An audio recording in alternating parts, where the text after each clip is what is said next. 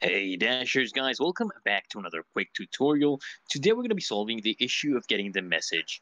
A Dasher must be active to schedule dashes on your DoorDash account. So let's actually get started guys, okay?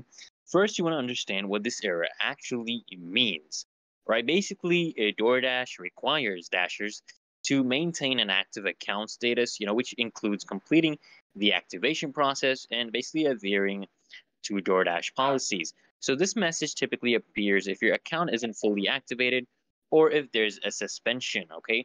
So step number one, what you want to actually do, guys, is you want to check your email for any messages from DoorDash. Sometimes they'll notify you if your account needs additional verification, like, an updated driver's license or background check clearance.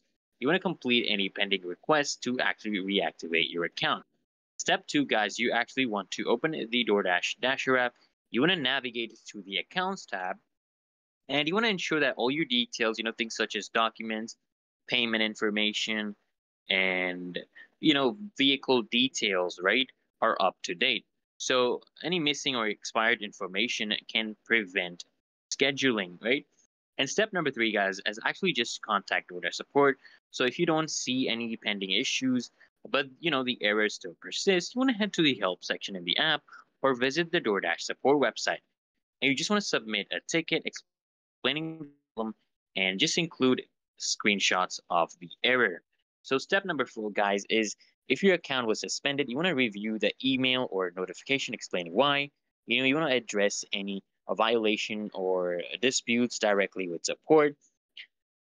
And once resolved, guys, DoorDash can restore your account to active status. And finally, guys, once your account is active, you want to restart the Dasher app, okay? And you should be able to schedule your dashes without any issues, guys. So if this tutorial helped, guys, don't forget to like, comment, and subscribe, guys, for more DoorDash tips and tricks.